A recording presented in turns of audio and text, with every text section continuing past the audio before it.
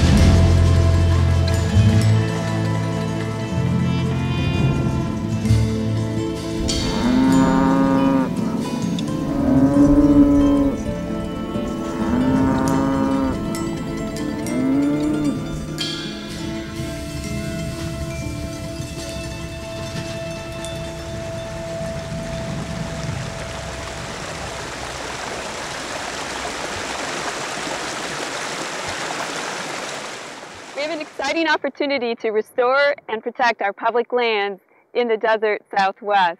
These lands belong to you and me.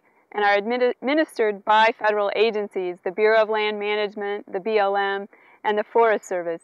The federal agencies basically rent out the public lands through what they call grazing allotments. These allow ranchers to graze cattle on our public lands at well below market rates. Now we're going to hear from three experts who are going to talk about how livestock grazing has impacted the deserts of the Southwest, the Chihuahua, the Mojave, and the Sonoran. Grazing started in the mid-1800s in most of the West and earlier in the Southwest, but these lands were open, vacant. They were government lands or not even owned by the government yet. There was no way to regulate grazing, and every settler who came out here brought livestock, cattle, sheep, and horses with them, and Congress simply allowed it to go on as a matter of convenience. Grazing didn't become limited on national forest lands until 1900 when permits were required. On lands that are now BLM lands, most of which are grazed, permits weren't required until the mid-1930s. Grazing is the #1 threat to biological diversity and environmental health in the arid Southwest.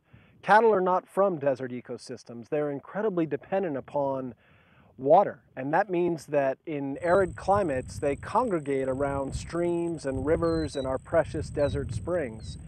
And they destroy these areas, not just because of one day of grazing, but the cumulative effects of year in and year out of livestock grazing. These desert ecosystems, these springs and streams, are incredibly important for hundreds of different fish and wildlife species, and many of those species are today endangered because of the effects of livestock grazing. In the 70s, Congress passed 2 more statutes, and they recognized that grazing was one of the permitted multiple uses of the public lands. But they didn't know then what we know now, what scientists have since come to understand, which is that livestock grazing causes irreversible damage to these lands. It has caused irreversible damage in some areas already. Ripple effects go all the way up through the ecosystem. So you have, for example, bald eagles, which may feed on the fish in the stream. If the fish are gone because there's no longer streams that flow year-round, then that's no longer a bald eagle habitat.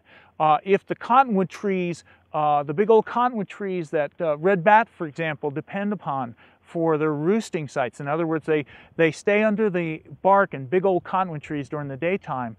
And those big old cottonwood trees are disappearing because they're not being replaced because all the young cottonwood trees are being eaten by cattle. So we have cattle affecting things like bats.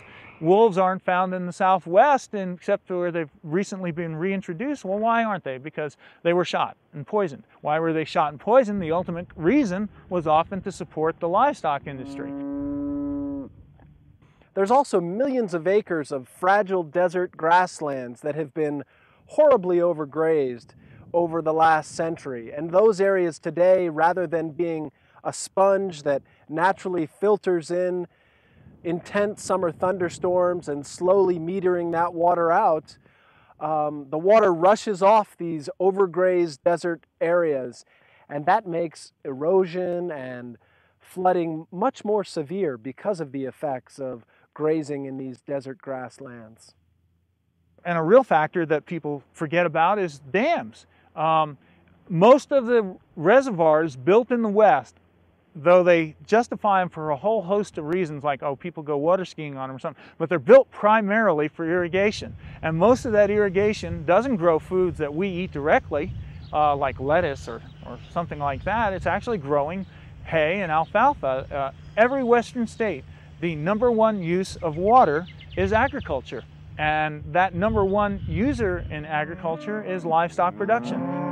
If you're talking about the full cumulative impacts of livestock production, which includes the dewatering of streams for hay production, which includes predator control, which includes the pollution of our waterways by livestock manure, which includes the trampling of soils and soil compaction.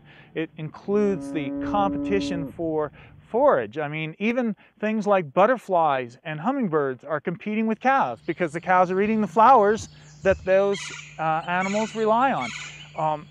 It'd be virtually impossible to eliminate all those impacts. And there are better and there are worse ways to operate a livestock ranch, but there are no ways to operate a livestock ranch that doesn't have damage.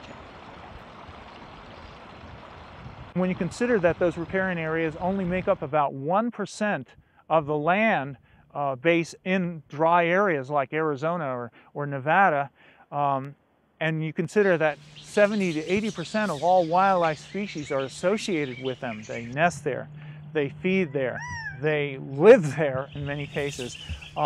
Those animals then are negatively impacted by that shrinking habitat. And if you look at the list of endangered species around the West, you'll find that the vast majority of them that are listed are animals that depend on these riparian areas, on these seeps and wetlands. And that shrinkage of those seeps and wetlands is the main factor why they're becoming extinct.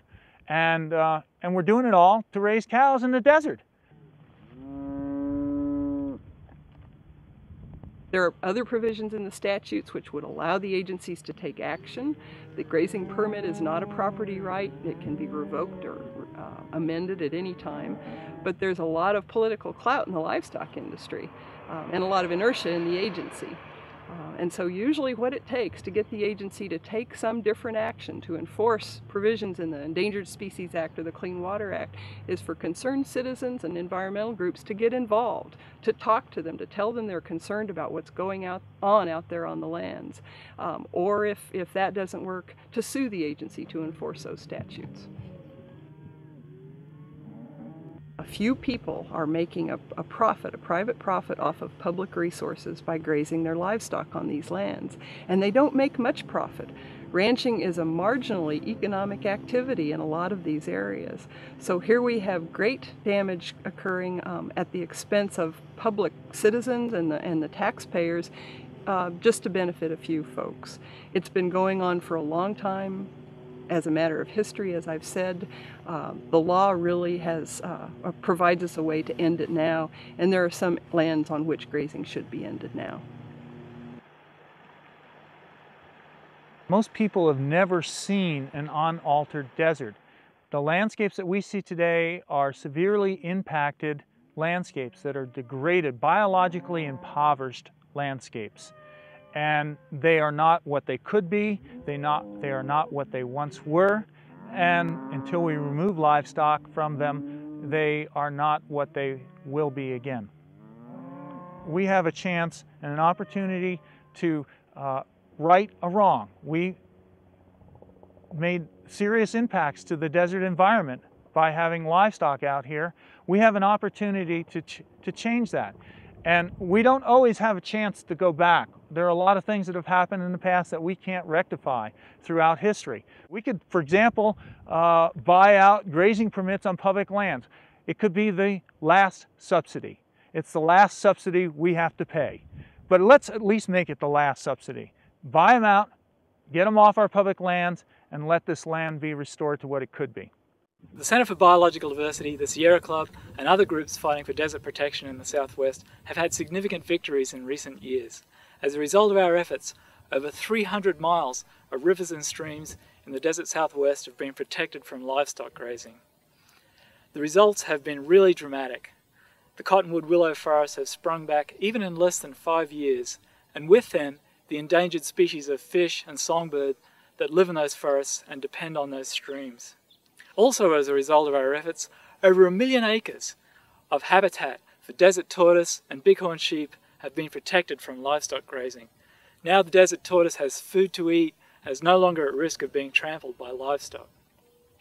These are significant victories, but in the Southwest this is just the beginning of protecting these fragile deserts from livestock grazing.